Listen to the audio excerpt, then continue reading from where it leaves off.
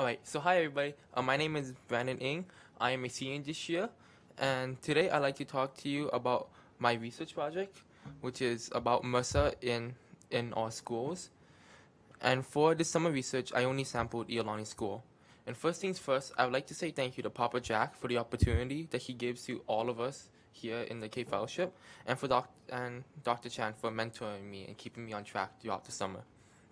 So, first, first thing you might be asking, well, what the heck is um, a, a Staphylococcus aureus?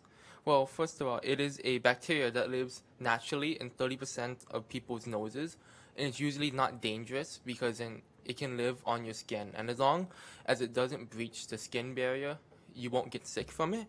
But it's when you do get this, is when it does get past the skin barrier by a cut or like you get it from somebody else, is that when is when you really start to have problems like sepsis and like surgical site infections. And every year, 3 million people get staph infections. And Staphylococcus aureus likes to live in hot temperatures with high humidity, and it also infects people mainly by having contact with infected people or things. Like one common way that a lot of adults get staph infections is that they like share needles or they like share like a towel or like share towels. And then we can move on to what is MRSA, and MRSA is methicillin resistant Staphylococcus aureus, and over 119,000 of those 3 million infections I mentioned about staph or MRSA infections, and nearly 20,000 of those cases led to death. And the problem with MRSA is that it was historically only acquired in hospitals, but now recently, since like the early like 1990s to early 2000s, it started to gain a lot of prevalence. And that just MRSA in general is that there's a problem with MRSA because it is a superbug that cannot be cured with commonly used antibiotics, and that so many people die of these infections because the incubation of MRSA is 1 to 10 days. And most of the time, hospital and clinics will spend a lot of time identifying the infection and then giving you the most common antibiotics. So basically, you walk into the clinic or the hospital, they do like a nasal swab, they colonize it, that takes like a day, and then after they come out, oh, it's MRSA, and then they give you like the most common antibiotic, and then you come back couple of days later, say, oh, this doesn't work, and they give you another one. And by the time they find the right like antibiotic that actually kills the bacteria, you are either dead or you need critical treatment. And today, it is the leading cause of death by infection in the United States. But however, there are two different types of MRSA. So the first one is community-acquired MRSA, and the second one is healthcare-acquired MRSA. And that healthcare-acquired MRSA affects older people, like ICU patients, dialysis patients, the like elderly that need to stay in hospitals for long periods of time. While community-acquired MRSA usually affects younger people that are usually very healthy, like children, athletes, prisoners, soldiers. And also, as you see on the chart over there, healthcare associated MRSA has more antibiotic resistance than community acquired MRSA, as shown. And as you can see that community acquired MRSA has less antibiotic resistance than healthcare acquired MRSA. And community acquired MRSA is also more deadly than healthcare acquired MRSA due to the presence of something called the PVL toxin, which is Panton Valentine leukocytin, which causes leukocyte destruction and tissue necrosis. And for this research, I'll only be focusing on community-acquired MRSA for my research, because community-acquired MRSA is more prevalent in our country and how it has become the leading cause of death in the United States.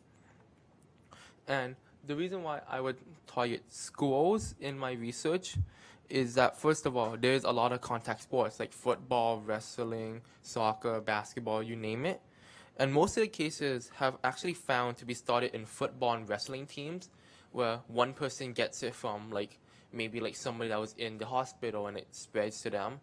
And especially like in football or like in wrestling, where like you share like the same mat or you share like the same like pads for football, and it can spread from one person to the entire team, and that leads to a lot of community implications, because then those people that got MRSA wouldn't go out and infect their family unknowingly, or just because they share like common stuff like maybe a toothbrush or like a drink or towels or something.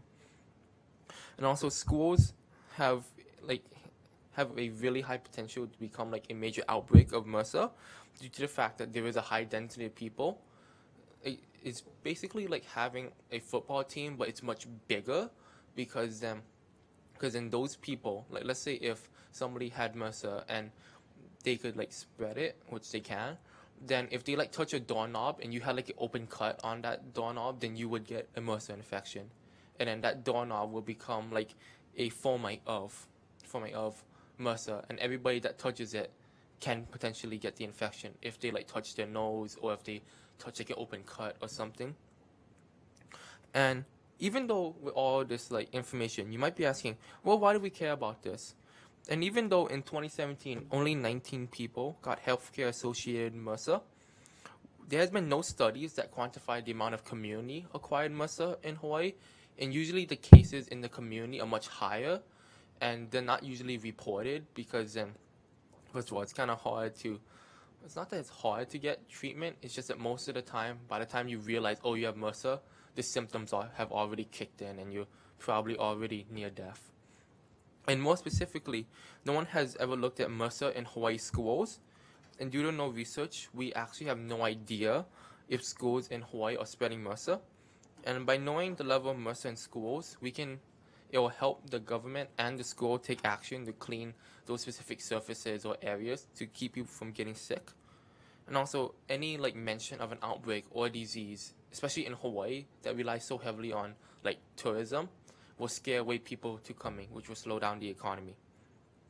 And with all the information, I came to the research question of what is the level of MRSA in Oahu schools, even though during the summer I only sampled Iolani School due to time constraints and the fact that like during the summertime a lot of schools, like public schools, which I wanted to sample, were closed.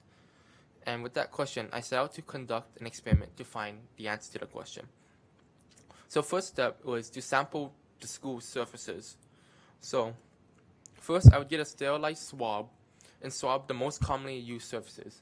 An example of one surface that I used was shown on the right.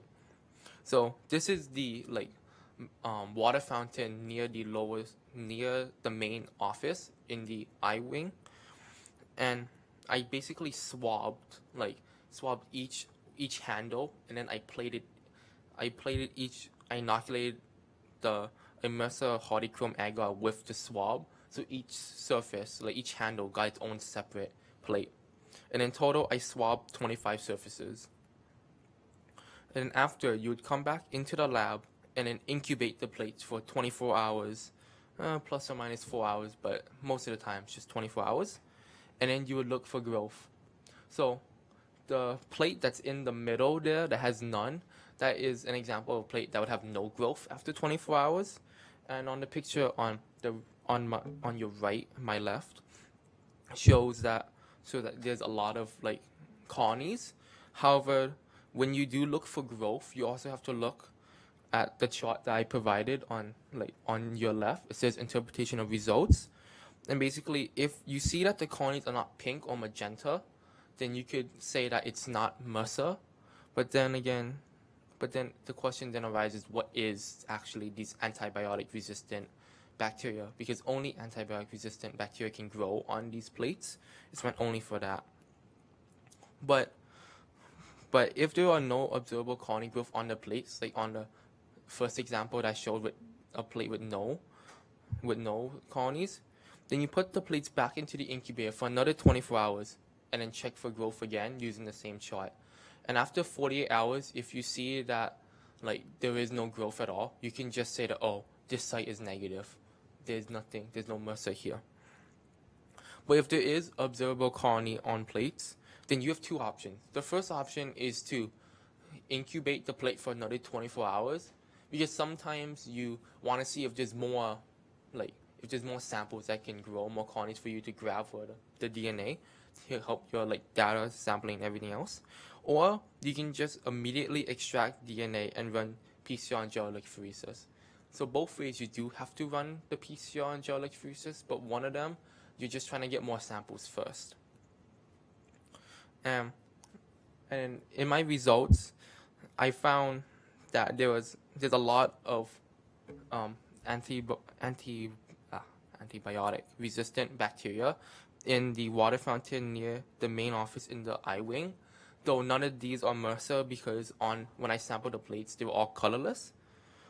But I was able to find a lot of antibiotic resistant bacteria in the water fountain near the lower gym and pool and the I wing bathroom handles. And to conclude, so even though that there was no MRSA detected in my samples, I found a lot of other antibiotic resistant bacteria in my samples, and I need to run PCRs and gel electrophoresis and sequencing to find out exactly what those samples are, because they're clearly not MRSA as shown by the plates. And that also goes into my further research, which is, after I would PCR and gel electrophoresis, then I will go and sample other schools to get, a more collective idea of like what's the level of MRSA in Oahu schools, and then resample Iolani at a different point in time because I sampled over the summer, and the population is different between the summer than to regular school. I learned that starting your research in the summer is very important because it gives you the time and chance to experiment with different protocols. Like basically I started trying to like look at like these charter schools that were, because I have some papers that were saying that this type of school would give you this type of school or this type of population demographic has a high chance of getting MRSA, but then you have to look back and be like, I don't think this is actually like ethnically allowed. Like it might be a little bit of targeting. So it gives you time to like look at it and see, maybe this is not the right way to go around my project. And this will also help you start the year with a clear protocol, and you won't have to spend the time crafting a protocol that could or could not work in the second quarter. And again, I'd like to say thank you to Dr. Chan for mentoring me, and the John and Violet K Fellowship for the opportunity that they gave all of us, and to my mom, dad, and brother for driving me around in other places during the summer. And that's all. Thank you.